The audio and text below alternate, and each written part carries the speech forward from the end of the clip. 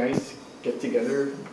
I've known Manami since she was 12, right? And even like 10, maybe. maybe 10, yeah. How about that? Right?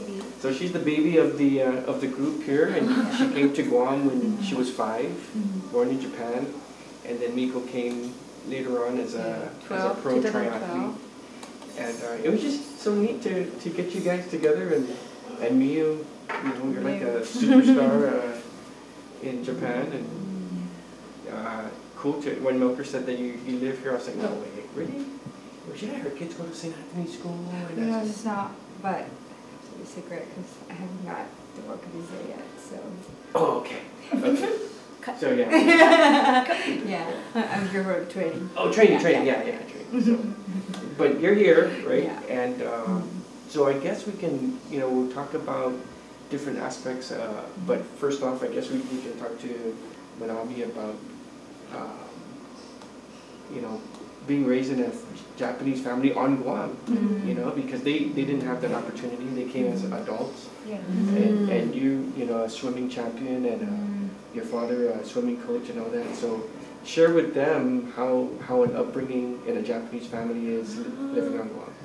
Same, probably. Same, probably. I remember like feeling a little left out from all my friends that didn't do sports seriously, because it was eat, go to school, come back, go to swimming on the weekdays, and then on the weekends it would be sleep or go to swimming in the morning, come back, eat, sleep, and then go to swimming at night. And so when my friends hung out on the weekends, I wasn't able to go because I had to train. So that was tough, but yeah, it was. And then I was surrounded by guys more so than girls, because they would quit after they get their period or just, do high school sports. So yeah, I was just like the survivor. So what about like living on Guam and not in Japan as a youngster? Goodbye. Yeah. It's my favorite part. Oh, but I missed like all the things you can do in Japan, like the food, like the little like accessories that you can get, or like you don't have to ask your parents to go from your house to like GPO or the mall. You need a ride to get to everywhere, but in Japan you can just like kind of walk or take your bike or take the train anywhere, so it was kind of harder to get to point A to point B. Okay, you and Mieko have similar paths, right? Both swimming backgrounds, and then. But not like 10 medals, not gold medal for me. You never had 10 gold medals like her? No. She's a superstar. When did you start swimming? And 3 years old, ne? 3 years old. I have 2 older sisters, so I follow them. They went to swimming. My parents work, so I went together all the way to maybe like 15, but not like half. Oh, 15. So you stopped after middle school? In Japan, ne? I pick high school, no swimming pool. Because I kind of like, I don't. I had no swimming pool. So how did you get into triathlon? I moved to Saipan. I didn't know triathlon because not popular at that time. Like 2003, triathlon is just to start the Sydney Olympics. So kind of not many people know. And then Saipan had a big triathlon community, Xterra Saipan. It's worldwide, right? Yeah. And then Tagama, 10-year triathlon. And I saw Xterra first time, and Jamie Woodmore, like world champion, came. Yeah. I said, what is this? So I tried one time, and I got to just love it. Wow. I thought you started way earlier than that. No, because I moved to Saipan and did like an ocean swim, like escape from Manyagaha and running. Then kind of like, okay, I love Saipan. And then something triathlon is different sports than like swimming or running. Yeah. And I tried one time, like, loved it. Yeah. Did you do road or off-road first? Off-road team first. What leg? Running. And then next year I was like, I'm gonna do it myself. And I did it, 2005. Wow. I didn't know you started that late in your. Yeah, because swim is just kind of one. Triathlon is one sport, but inside is 3 different sports, right? So it's more challenging and just different than just running or just swimming, like Manami-chan knows, right? That feeling. Because swimming gets pretty boring. Running gets pretty boring. I know. Says the fighter. Running, like afterwards, it feels good. Yeah. I'm like, okay, I did it. When I have like, yeah. But like it feels like you accomplished something. But swimming, it's like 2 hours of swimming like this. Practice, né? But the race is like what, 50 2 seconds? Yeah. It's boring. So, out of the, you ever tried triathlon? No. Maybe it's pretty Oh my triathlon. God, no. Yeah, Wow. November. There's one Yeah. in November. Super Not strict. good at swimming. You're not good at swimming? But you know how to swim. Your Japanese know how to people know how to swim. swim. I know for Do, sure. but I don't think I can swim Japanese that people long. know how to It's swim. crazy. It's Oh no, no, crazy. it's only 200 meters. 200. See, maybe you drink beer tonight. dry.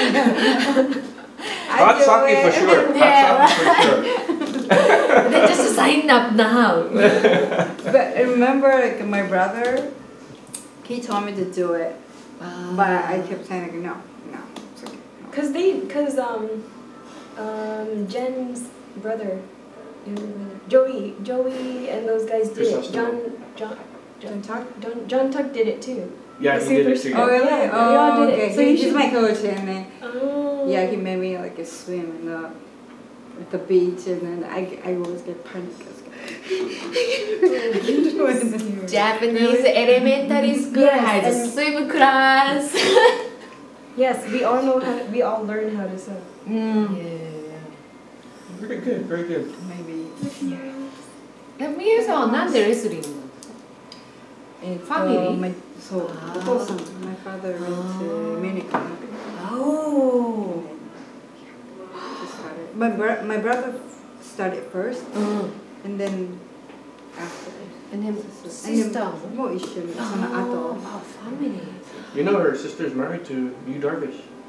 The You pitcher. Darvish? Oh, the baseball player. Darvish. That's That's why she's living in Oh, Darvish. Darvish now which team? the Cubs. Okay. Japanese, そうだからシ Super カゴ。 star, yeah. right? Yeah. Oh, I know. すごい。But じゃあみんな outside でね、リビングじゃん。No, じゃあ wow. Have they ever been to Guam?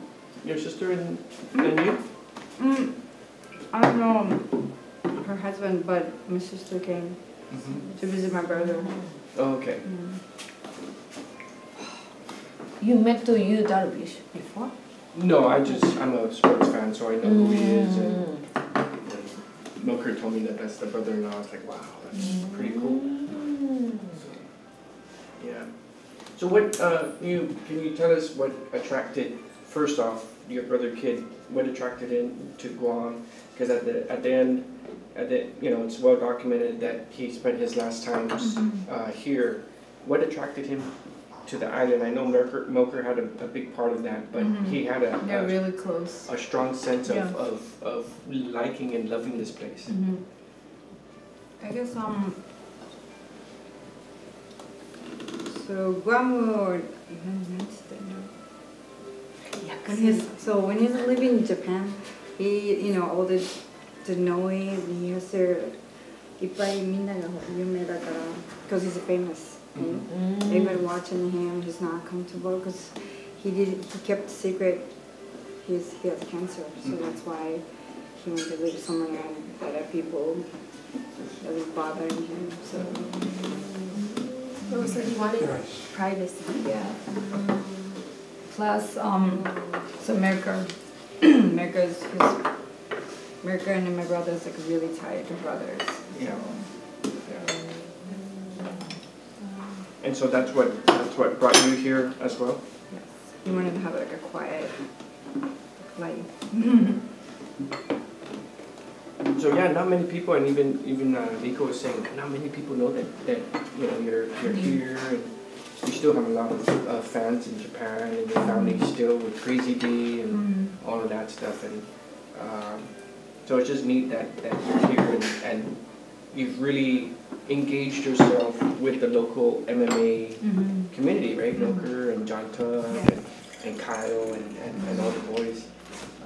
How has that gone with your new career? I mean, everybody knows that you're world champion wrestler, and then at your age, you said you're a rookie in MMA. That's like unbelievable to start at a late age. Yeah, but to me, it's, I don't know, I guess it's not special to me because I always wanted to try to get everything, you know, like I'm so always curious about a lot of sports, and I always tried. So, and I was watching my brothers, but I never thought I'm gonna try fighting. But when I found out my brother has cancer, I wanted to be close to him. So, because at that time I was living in Toronto, and he was living in Japan. So if I started fighting, you know, we can live like a really close, live together, and then so yeah, we live in the same house in Okinawa, and he went to Guam. I just followed him, and Yeah. So get to spend time. I was actually at your fight, the first one after his death, and it was against what's her name? The Japanese.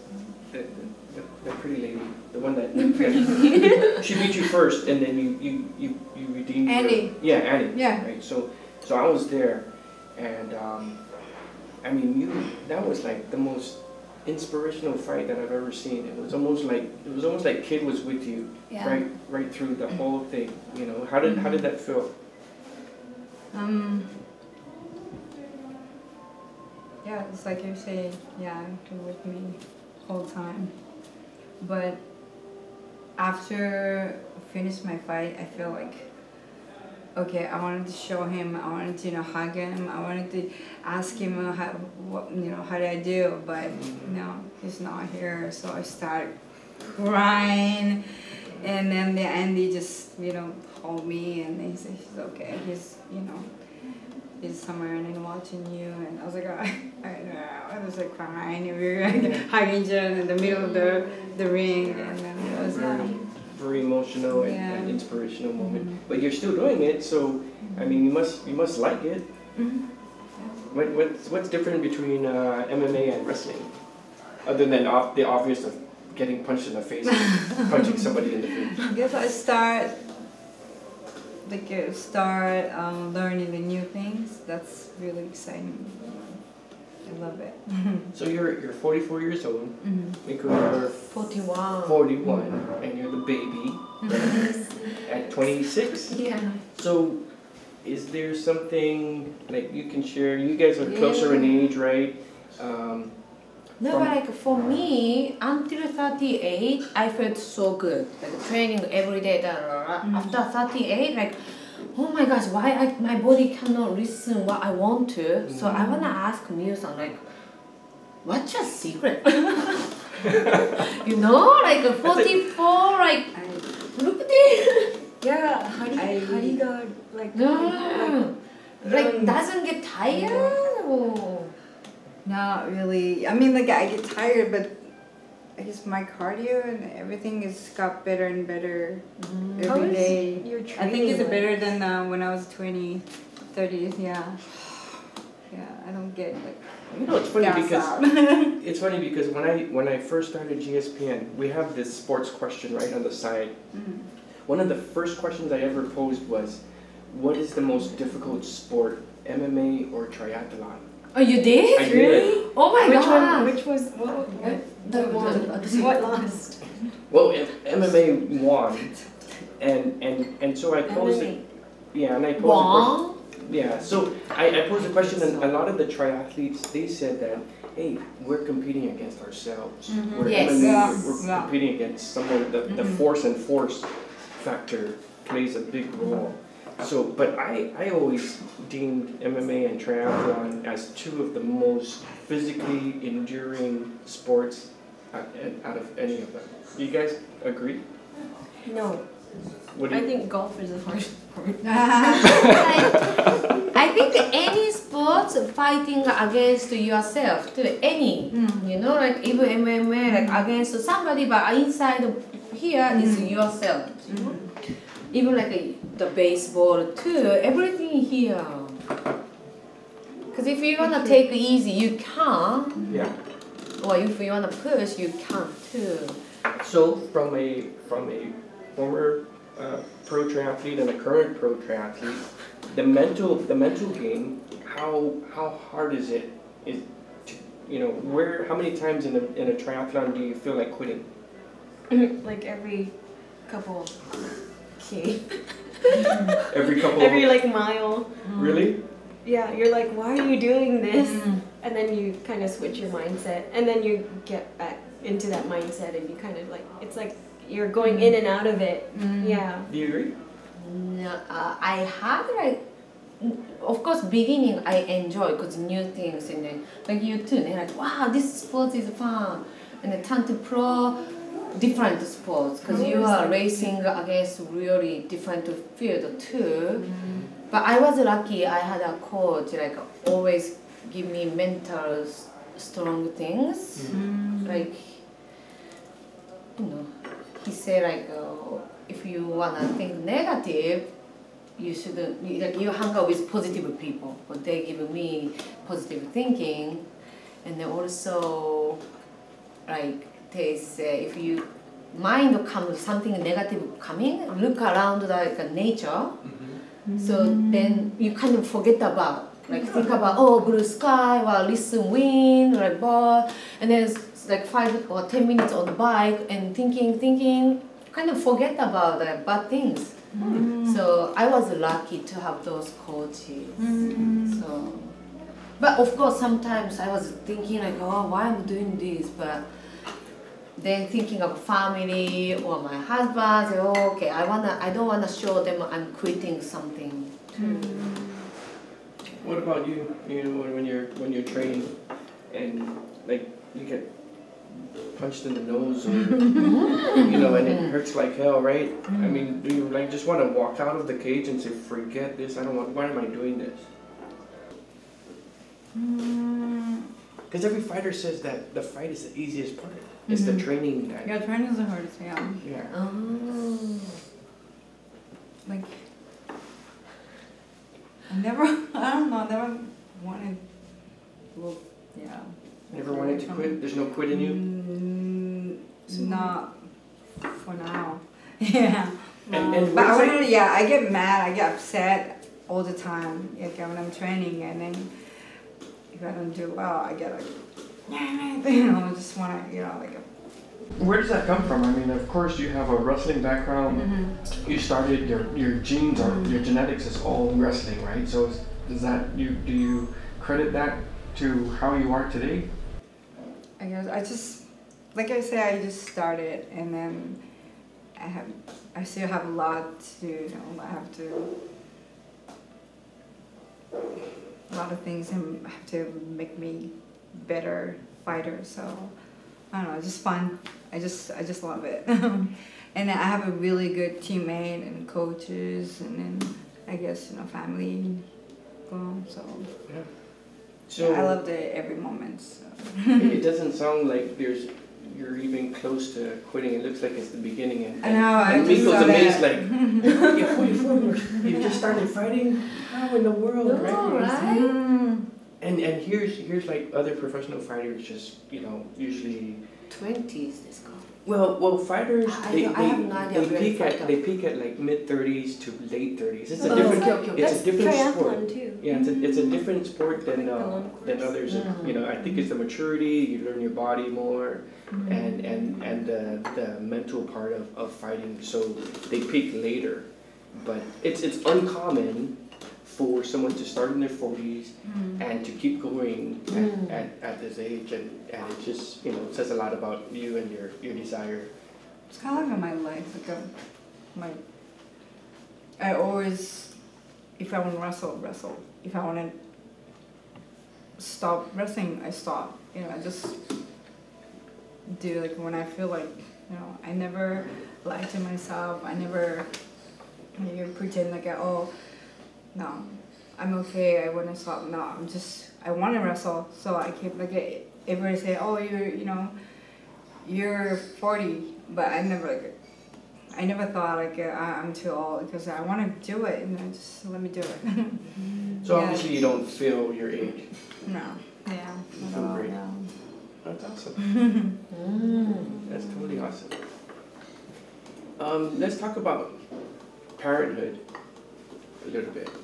So she can't relate yet. I have dogs. But you have dogs, yeah. So How many dogs? Two. yeah. So that's it kind of counts. And I have John. Yeah, and John. Your husband? Oh, okay. Yeah.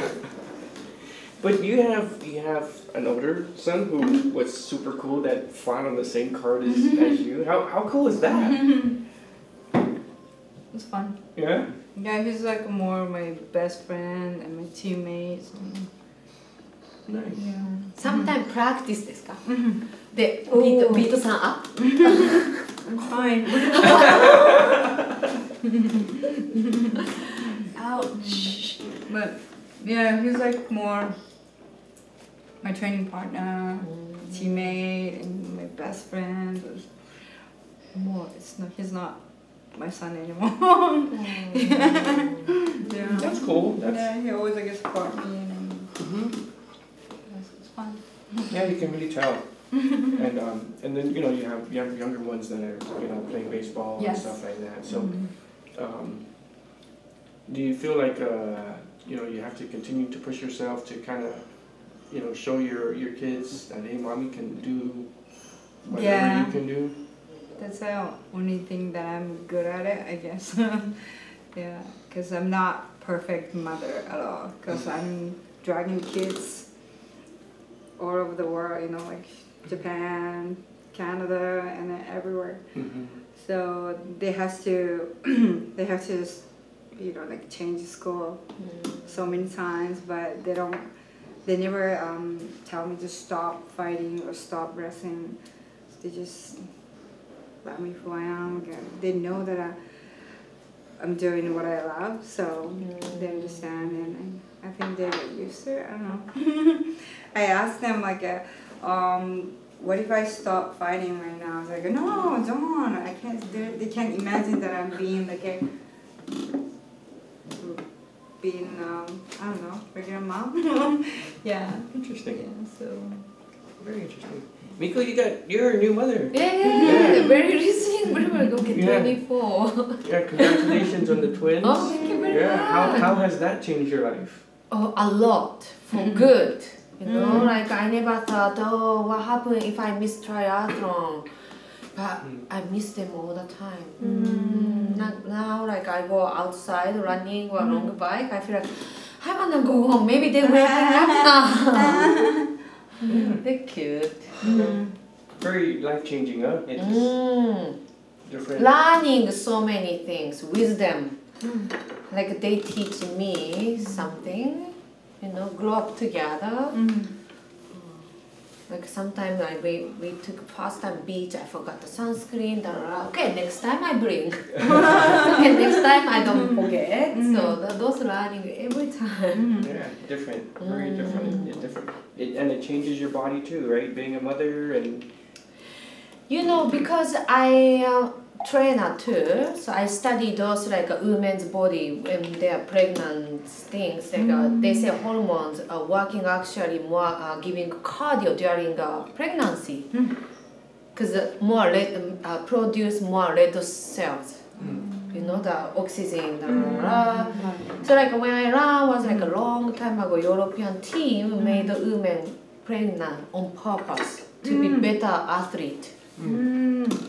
So that's I studied, right? And then I kind of tried myself. Okay, let's see it. And after birth, of course, like 1 or 2 months, it was slow down because 9 months kind of no waka, but come back quick.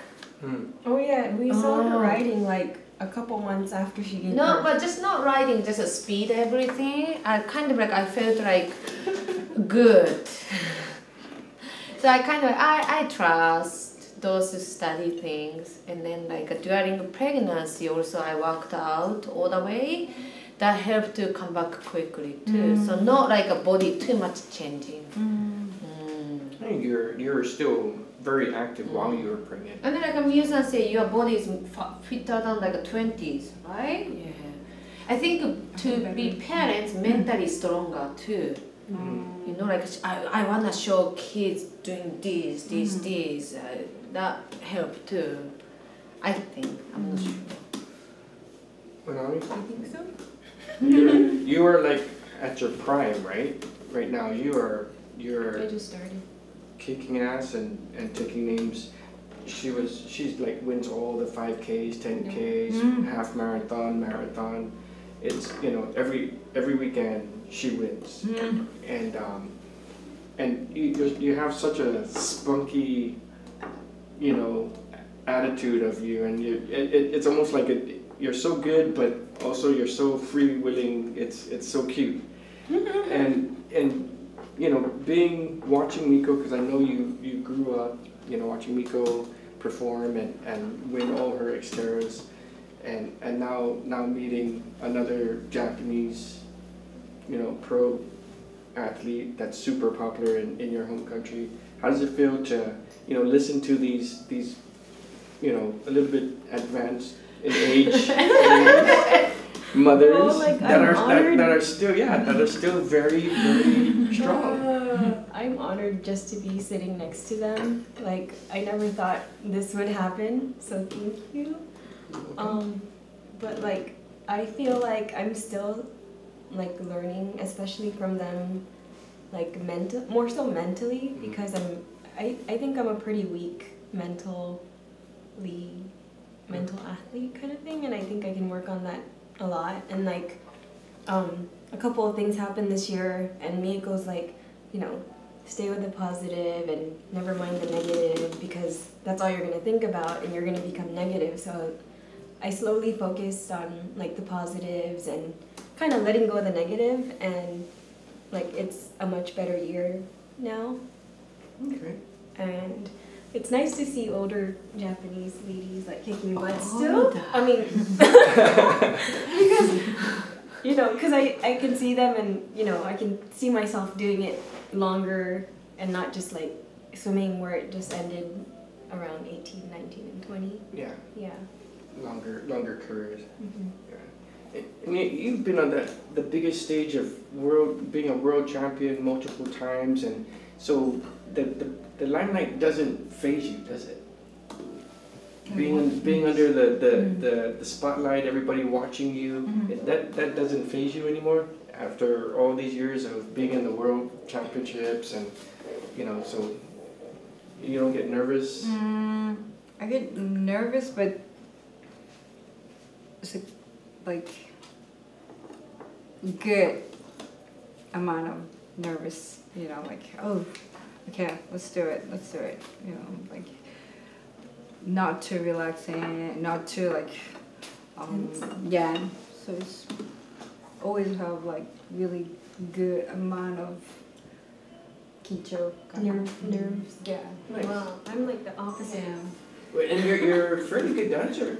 What? Dancer? She's a good dancer. How you know? Because I watch her Instagram and You dance? entrance? Yeah. Okay, that's one of my favorite part too. When I walk to the ring, yeah, I can. That's like my time, like okay. Can you show us? Yeah. Well, I think it was on her story, so it disappeared, but I'm sure she's got I it didn't see on her. that. Yeah, that's like It's pretty cool. It's very. The time to be, start focusing, go to the ring. Yeah. What kind of dancing? Free dancing. Yeah. I'm gonna research Google YouTube. Totally free dancing, and it's I put on my Instagram. Oh. You have to check. yeah. Oh my God. Yeah. でもそうね、みゆさんのスポーツ everyone watching you too でしょ different ね we don't like no like those audience watching you Only when you like come to put your finish bike line or on something the- That's interesting, yeah. different Because you're on your own for the Yeah, most yeah, part of your yeah. races until the finish line, right? Where she's being watched everyone from, like 24/7, 360 from start to finish, yeah. Oh, I would be like super nervous and like poop my pants. Right? はい Yabai. What about you guys, the culture that everyone has this thought of, the Japanese culture being very respectful and very humble, in no matter whatever the career is, in sports, in business, in anything. And I can see it here, the humbleness that's on this table, it resonates, and that's what you bring also, even living at Guam, that you're still pro athletes, but I'm really not that special. And I mean, does that carry on with your performance of that innate culture? That's a good question, right? But like when I race in Japan, I'm not number one. So of course I feel like I'm not good. Right? Winter. No? That's no question. Yeah, I like that, right? Yeah. You like that? Similar and like I think everyone's working hard. Like they're just at different levels, and like it takes time and effort, and like there should be like respect among each other, and it shouldn't be like competitiveness is really good because it brings the level up and it brings yourself up and the others up. But then I feel like we should respect everyone because everyone's putting in an effort like at their own level. And I think that's what I'm getting at, right? It boils down to respect, because even if you go to Japan, everyone's like, oh, they're so respectful. The culture is very respectful. The crime is low. Even when bands go and play concerts, they're amazed that the Japanese will just sit there and then at the end clap. And they don't get, it's different, right? Line up. Yeah, like Guam people, we have, stereotype of, being a little rough and wanting to fight and all that stuff, and that's not how you guys are built, right? So with that type of respectfulness, how does that carry on to your sport? Especially you as a fighter. Yeah, how do you punch people and say, oh, I beat you? Oh, sorry. I always give them a hug after a fight. I feel like a thank you, thank you for taking this fight. I'm like, honor, something like that. Interesting. And you beat somebody up, but I can see the mutual respect. Because right? we both had a hard training to become fighter, so we respect each other. Yeah, for sure. Yeah, very good. I guess it's understanding what you guys do kind of thing. Yeah, right? doing the same thing. you we have to both know, punch. yeah. You have to The punch your blood, face. sweat, right? That takes in. Yeah. So, Mieko, you say you're retired? You're retired. So how do